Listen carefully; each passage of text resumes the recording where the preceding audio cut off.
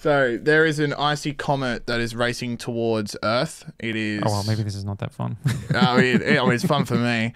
The comet is none other than 12P / Pons-Brooks. It is a humongous comet. I can't remember if I covered it on the podcast before.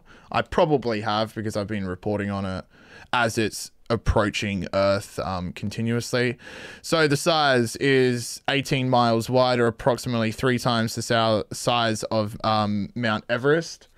And it has been in the astronomy spotlight for quite some time, as its orbit is its closest approach to Earth comes every 72 years, if I'm correct. It is a long time. It is a very long time, regardless. So, difference between comets and asteroids. Comets are usually ice. Asteroids are usually rock. But as the comet is approaching Earth, its icy surface begins to heat, and its innards, which are less dense than its outer crust, if I'm certain, begin to melt and forming gas. That gas then builds pressure under the icy crust, and when it gets hot enough and there's enough pressure, boom, outburst, massive outburst of outgassing. And then through that outgassing, we get the iconic comet tail, or as astronomers called, a comma.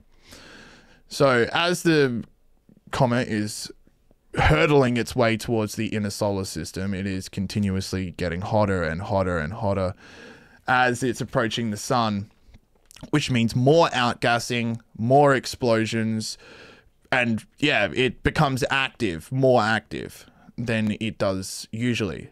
Now, this comet is, I think, 3 or 4 times the size of what an average comet is. It is humongous. And the outgassing actually forms devil horns, well, what looks like devil horns on when you're looking through an astronomer's telescope at it. And there's an image that's in my article that for everyone listening, head over to the YouTube section. You can see the difference over the days of brightness. So when the comet is outgassing, there's a lot of gas surrounding it, which means there's more mass for light to reflect off of. So through an astronomer's telescope, the object appears brighter because there's more light being reflected off of the gas molecules. Yeah. So Earth is safe, by the way. This is just a cool comet that comes around every 70-something years. It's traveling at 40,000 miles per hour. And for something that's... Do you have a telescope? Do I have a telescope? No, I would love one though.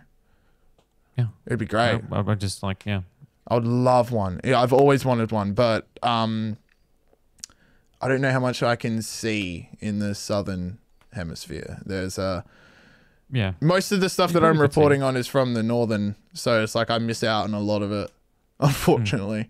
But yeah, I would love one. If any telescope companies want to sponsor the podcast, send me a telescope. I'll take some photos. This comment, just to round this story off, this is really quick. Yeah, the comet is moving at an astonishing 40,000 miles per hour, and on June 2nd, 2024, it will come within 144 million miles of Earth, which is approximately 1.5 times the distance between Earth and the sun. So it's very far away, still close in quotation marks relative to the size of the universe. But yeah, cool. You could probably see it from if you had a telescope in your backyard when it's getting to its closest approach. But yeah, cool little devil comet. Cool to see.